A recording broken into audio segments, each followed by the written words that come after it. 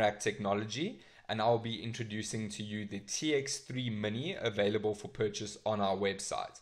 We have the 1GB RAM, 8GB ROM model, and the 2GB RAM and 16GB ROM model. Each comes with a quad-core processor. Now, the first thing that you need to do when acquiring your TV box is to set up an internet connection. So with this specific device, we can go into settings, and they've made a custom setting tool just for quick to access settings. So you don't have to go through all the settings to find the most commonly accessible settings. So the first thing we do is we go to wireless. As you can see, we are already connected to our own Wi-Fi, but when you get your TV box, I'm sure you'll want to connect to your own. So your Wi-Fi networks will pop up on the screen. You select your own Wi-Fi and input your pass key.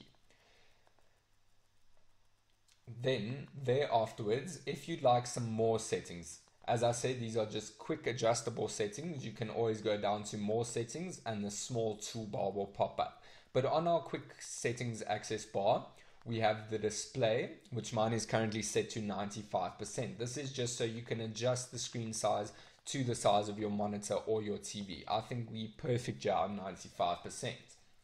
Now, you'll also be able to adjust your resolution. However, we are currently only running on 1080p at 60 Hz due to the monitor that we are currently using. But if you have plugged it into a 4K LCD monitor or TV, it will then pop up with 4K, and you can select that to get your brilliant quality. Now, for extra settings, you can obviously select more settings, and you'll see the sidebar menu coming up with most quick accessible settings. You will also be able to uninstall apps, as our TV boxes do come installed with pre-installed applications. So just for example, if you no longer would like to have Red Bull TV, you select it, click uninstall, and uninstall that. I'm not going to do it at the moment because Red Bull TV is fantastic. Now, if you'd like even more settings to that, you can scroll all the way down to more settings and the full-fledged menu will come up. Now, these are all the settings that the Android TV box has, which there is quite a bit of options. So if you are a bit lost there, you can just click on the search key and search for what you'd like to change.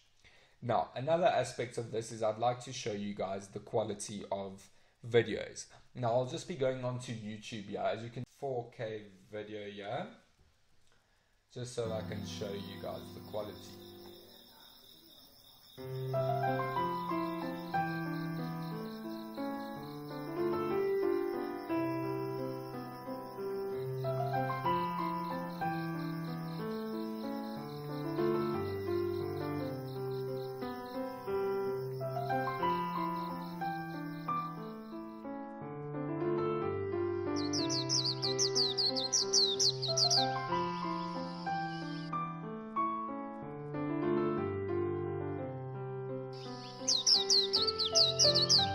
Alright, well, that looks like fantastic quality to me.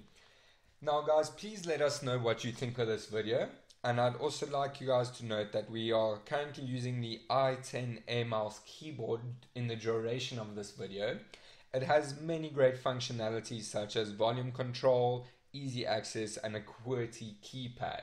Now, this is really a great user interface add-on for the TV box, besides using the standard infrared remote control that it does come with. Now, as you'll see, as a later clip will show, we will be showing you the external connections of the TV box and how to get yourself connected to them. Please don't forget to like and subscribe to our video channel, and we'll be in touch.